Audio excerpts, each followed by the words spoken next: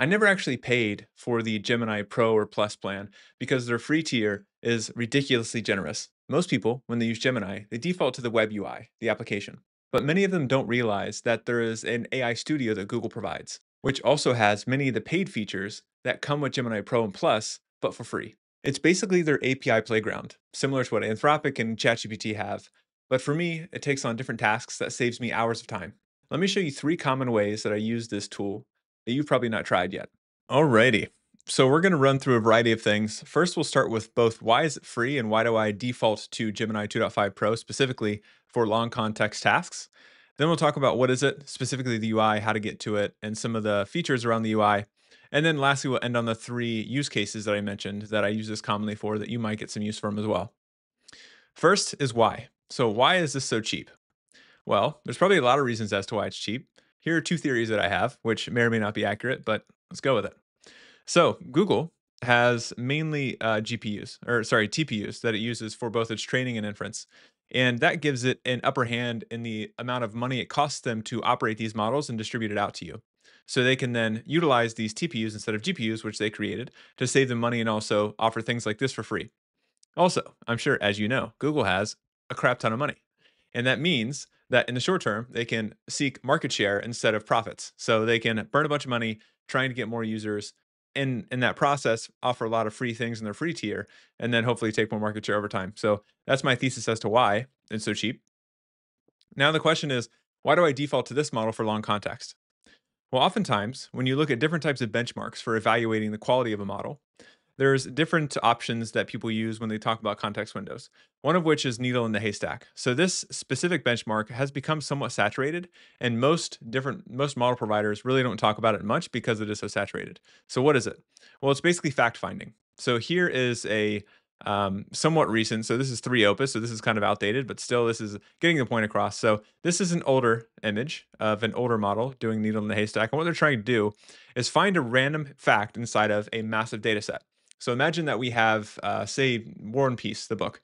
And inside of that, I've put in I love unicorns inside of there somewhere. And it has to find that fact somewhere, or at least it has to find a fact that stands out or is different than what everything else is inside of the book. Most models can find that very easily. And meaning when it's saturated, so if it's not saturated, it has a bunch of red dots like this down here in this chart on the right hand side. But on the left hand side, all models look like this now, where basically the entire box is all green, meaning that it finds all of the facts in all the different context windows, irrelevant of the size. But the reason this isn't useful is random fact finding in data sets isn't a practical use case that's going to help me in my day-to-day reasons for using these tools. And that's why there's new benchmarks like fiction.live that helps us utilize these models or at least measure the quality of these models and use cases that actually matter to us. So instead of finding a random fact, these models have to be tested against their ability to find facts across space. What do I mean by across space? Well, when you look at a model and you ask it a question such as, here's a book. In this book, I'm going to ask you a very specific question. To answer this question effectively, you have to be able to take a fact from chapter one, a historical reference in chapter three, maybe a character reference in chapter six, and then some sort of climactic event in chapter eight. You have to string all of those facts together to then answer my question cohesively. If you can do that effectively in a variety of context windows, that shows just how high quality the model is and its ability to answer questions across space in the data set, irrelevant of the size. And you can see this exactly what they're testing out here in this benchmark. So here we have different models that a lot of people are aware of. So here we have O3, O3 Pro, sorry, O3 Pro, O3. We have Claude Opus 4, Claude Opus or Sonnet 4. We have Gemini 2.5 Pro and Grok 4. Now the thing we want to look at here is the scores. So O3 Pro is quite good up to a point. So once it gets to 192K tokens, the performance degrades down to 65%. You can see it's 100 all the way up to here, 97, 100, 94, and 88. These are all really good scores, but once it gets too far off and the window gets too big, it degrades. Same thing applies to Opus and Thinking. So they're good all the way up until around. Interestingly, actually, Sonnet's better than Opus on this, which is surprising. So all the way up until 120K, it gets 81, which is still good, but it hasn't been tested on this, which is kind of lame. And then down here, you can see Gemini 2.5 Pro by far is still the best, really, when it actually goes to the 192K. And hopefully they'll keep testing this even further. So they'll get to 200,000 tokens, 500,000, a million, etc. And you can see the quality of these models' ability to answer questions effectively across space. And then Grok 4 is really high quality as well. You can see the one that was recently released, all the way up to 84 for 192K. So these are the types of benchmarks that you'll want to look at when you assess the quality of a model's ability to utilize long context windows. And that's why when I use these use cases that I'll walk you through in a second, that's why I default to this model. And also it's free, which is a bonus. Quick pause in your programming. If you're enjoying this, you're likely going to enjoy the 30-day AI Insight series that I have. Below is a link where it's completely free. You get a free 30 days of AI insights that you can utilize for your business, for your day-to-day work, etc. So if you're interested, check it out. Let's get back to the video. So what is it? Well, oftentimes, when you think about Gemini, most people go to this screen here. So this is the basic Gemini application where you utilize their features. So here you have gems, canvas, etc., all the things that are useful for Gemini. But you're capped on the free tier pretty strictly on the app itself. I always hit the cap often when using the app. So that's why I default to their AI Studio, which is what this is. So this is kind of what AI Studio looks like. And what I'll do is I'll show you AI Studio on my screen. So this here is AI Studio. There's a few things I'm going to walk you through. So first we'll look at the right-hand side. So on the right-hand side here, this is where you choose your models. So you can do 2.5 Pro, Flash, etc. You have a bunch of settings here that you can play around with, which you can play around with if you're interesting, but most of the time it's irrelevant.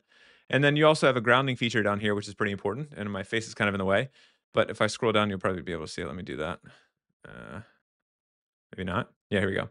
So here you can see this grounding feature, which is ability to search the internet if it needs to. And then also you have the ability to upload files. You can even create system prompts. So here are system instructions. You can add system instructions.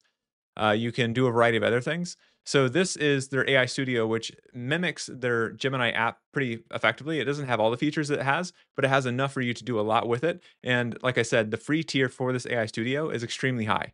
So you'll see if I hover over this model here for 2.5 Pro, at the very bottom, there's rate limits in the bottom center, and it says 150 RPM. What that means is you get 150 requests per minute, and then the daily cap I think is like 500 or 1,000. And I never hit that, and I'm sure you likely won't if you're using it through the UI. If you're trying to use the API, it's a different story. But right now we're just talking about using the UI for the AI Studio. And then for Flash, if I go here, you can see that it has 1,000 RPM, which is 1,000 requests per minute. And then it has 500 requests per day as the max, which is likely the similar to Pro, but they just don't show it here. So that's the general rundown of the UI. You can see other things here, but that's all we really need for the use cases we're going to walk through. Okie dokie. So now let's get to the use cases. The first use case is processing large documents. So there's three primary use cases I use this for. And the first one here is API documentation. So if there's certain API docs that I would like to ask questions about before I start developing or coding something, I'll often drop it into Gemini if it's exceeding 200,000 tokens, or maybe even 120. So one thing you can do with AI Studio is you can drop any size document inside of it, even if it's above 1 million tokens, and it'll at least tell you the token count. So I've dropped files in there that are like 3 to 5 million tokens, and it's obviously too big for Gemini to handle, but it's good for me to understand the token threshold of the file I'm dropping in so I know what to cut out so I can then fit it into other models. So when I drop anything into Gemini and AI Studio, I can see the token count. So if it's below 120K, I often go to Sonnet 4 or Opus 4 or O3 from OpenAI to do the assessment or ask questions about the API docs. But if it's above 120K or maybe even 200K, I'll often just stay in AI Studio and ask the questions inside of there. So that's the API docs. Another one is looking at code. So if I'm developing on an existing code base, I'll drop the code inside of AI Studio and ask questions of the code base to understand different areas of the code base and assess where a feature should be built out. So AI Studio is good for this, but honestly, over time, Cursor and Claude have gotten very good at condensing down large code bases and finding different areas inside of that code base. And when I mention Claude, I mean Claude Code specifically. So this has historically been my go-to for assessing code inside of Gemini or AI Studio. I'd recommend maybe considering Claude Code instead because it's actually really good with large code bases and finding exact areas and features you need to make updates to. And then last, it's just understanding different documents that I want to understand and ask questions about. So this is a beautiful icon of the big, beautiful bill that just recently came out in the US, BBB. And I wanted to ask some questions around this and how it was relevant for me and my company, etc. So the original bill that was published, I think, like a month ago, it was around 224,000 tokens. So it exceeded any of the other models' ability to assess. So I had to ask AI Studio the questions associated to my business, etc., so I can understand more about this document. So that's another really good place to drop big files to understand the context of the file and what you care about. Our next use case is bugs. So this is a common flow that I go through when I run into gnarly bugs. And this flow is somewhat changing as the models get better and also the tools associated to the models get better. But I still use this from time to time when I run into a gnarly bug that I can't fix inside of Cursor or Claude. So we're assuming when this process starts that Cursor and Claude could not solve the problem. We tried multiple times. So what we're going to do in this case is I'm going to be either in Cursor or actually now Claude Code more often. And I'll ask this specific model inside of this tool to summarize the different errors that we're running into, our attempted fixes, and ensure that the explanation it provides me is unbiased, and also give it context and constraints that we're going to pass this explanation off to another AI engineer to pick up where they've dropped off. So once I've gotten this explanation, I'm then going to package up the entire code base into a file that I can then pass off to AI Studio. So it's either going to be an XML or TXT. Now, oftentimes people might ask, well, why don't you just have Gemini 2.5 Pro inside of one of these tools to assess the code base? Well, if you don't necessarily have the Max plan or the willingness to use Max inside of Cursor, you're automatically capped right now at 128K tokens for any of the models. In Claude Code, it does a good job, like I said, so this is becoming less of a case, but sometimes it still is.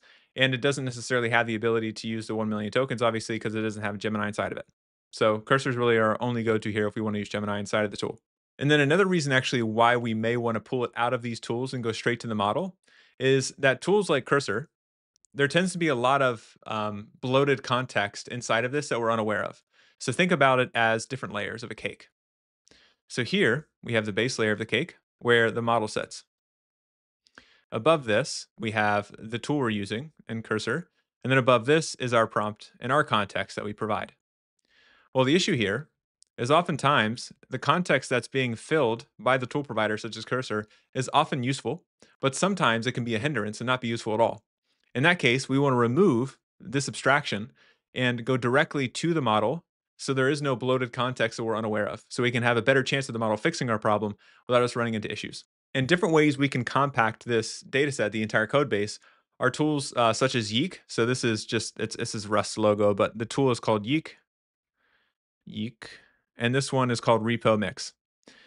You can use these for different reasons. I often use Yeek for larger code bases because it's in Rust and it's a lot faster when it comes to compressing the code base. And then Repo Mix is still a good option if you want to use that. It's just a way to condense your entire code base into an XM file or a TXT file that you can then upload into AI Studio so you can see the entire code base. Once you've done this, you're going to pass both the explanation and the code base to it. And what I'll do is I'll ask Gemini to first identify the root cause. Once it's ID'd the root cause, then I'll ask it to provide a fix. And once it's provided the fix, I'll then have it restructure this fix into a series of prompts. So it's found the fix, it's provided the fix, and I say, okay, rewrite this fix in a way that I can pass it off to an AI engineer.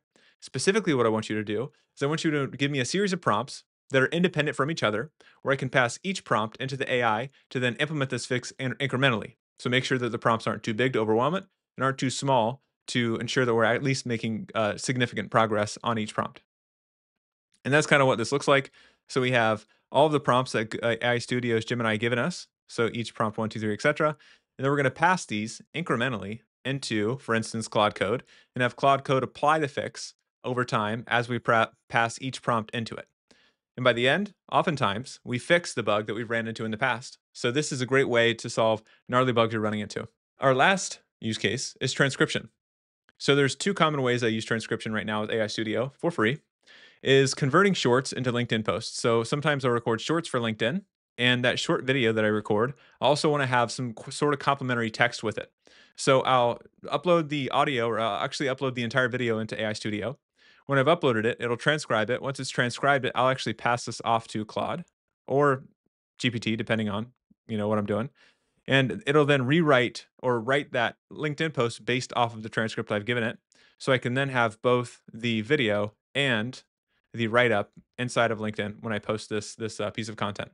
So this next one is actually an interesting use case provided me to a friend of mine named Anthony, where you do a form of taste testing for podcasts that you want to listen to. So I'm not sure about you, but I have a massive queue in my YouTube of a bunch of podcasts that I want to listen to, but I haven't gotten to yet. So this is my depiction of what that looks like. So we have all these different podcasts that we don't have time to listen to. But maybe you want to get a taste test of each one of these to figure out which ones you actually want to listen to and spend time with. So what you can do is, depending on the size, so if the video is usually around 1 hour for the podcast, it will fit inside of the context window for AI Studio to transcribe. If it exceeds this, then you may want to convert this using, I think it's like YT DLP, which is a library you can use and have AI basically write a script that pulls this out for you, and you can get the entire file and transcript from that way.